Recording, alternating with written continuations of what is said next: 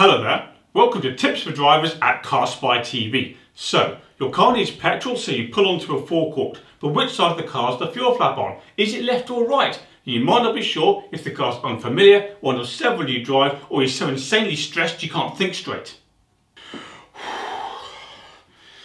I'm okay. Luckily, your car might have a feature that reminds you where the fuel flap is, and I'll show you how to use it. Let's get started.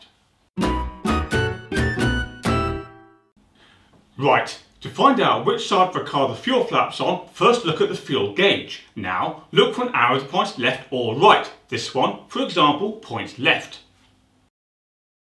In contrast, this one points right. So, obviously, the arrow confirms which side of the car the fuel flap's on, and that's your tip for drivers at CarSpyTV. Before you go, don't forget to subscribe to my channel, it's free, ask any questions in the comment section, and do me a favour and click like on this video. Right, that's all for now. I'm off to buy petrol.